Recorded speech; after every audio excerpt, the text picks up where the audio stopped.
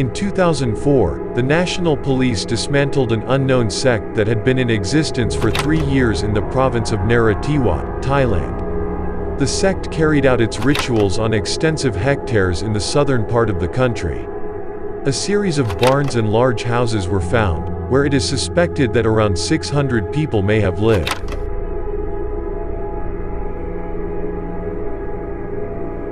When the police arrived at the location, they found only 3 men in very poor hygienic conditions but completely lucid.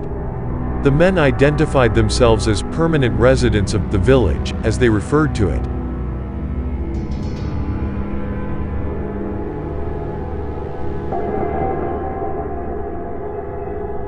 Their only brief statements, always in an oddly passive tone, were as follows.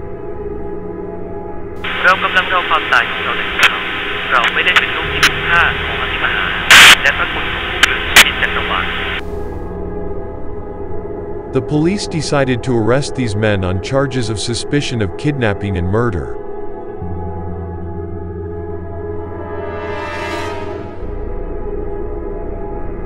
When the forensic team entered the village, they discovered a large number of corpses in the gardens. The examinations confirmed that the bodies had been decomposing for at least 3 weeks.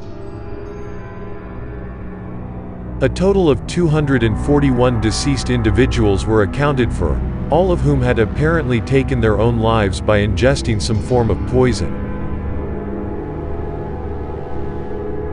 In certain gardens of the village, there seemed to be large stretches of rudimentary cemeteries, filled with garbage and strange religious symbolism. Bones and other human remains were found wrapped in bags or hanging from some trees.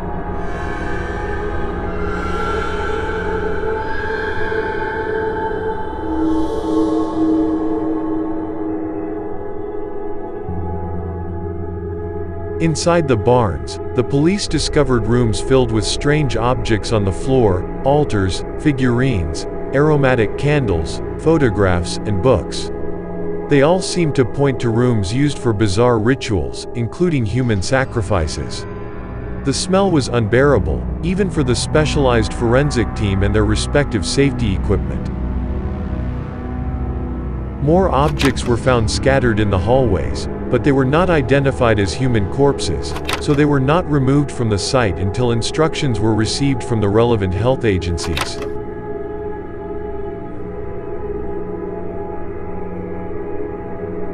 There were also halls dedicated to peculiar spider-like figures, also adorned with statues and religious symbolism.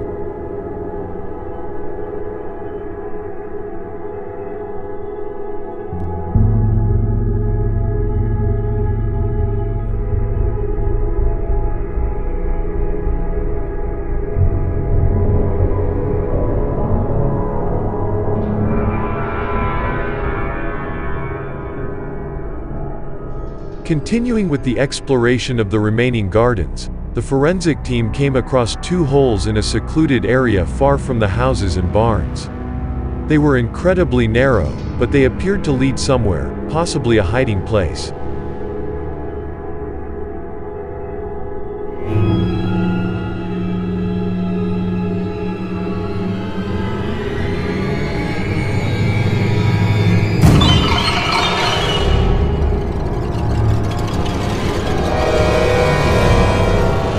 A few bodies were found in a state of transitional metamorphosis. They all appeared to be dead, petrified with a final expression of horror.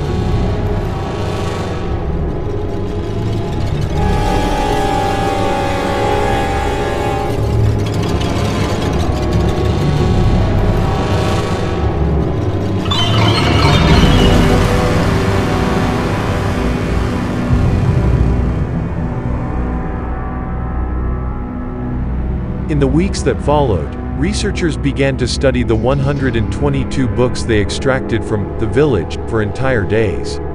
Incredibly, these were relics over 9,500 years old, probably written by monks from an extinct religion. Paleographers and cryptographers dedicated themselves to translating the thousands of pages, which were written in a highly ancient variant of modern time. Filled with symbolism that spoke of a figure named Mio Ro Hoi. an insectoid entity that seemed to reveal a profound truth to a group of men who, on the day of the great universe rupture, would be teleported to a dimension where their souls, of immeasurable transcendental value, would become part of the Big Other.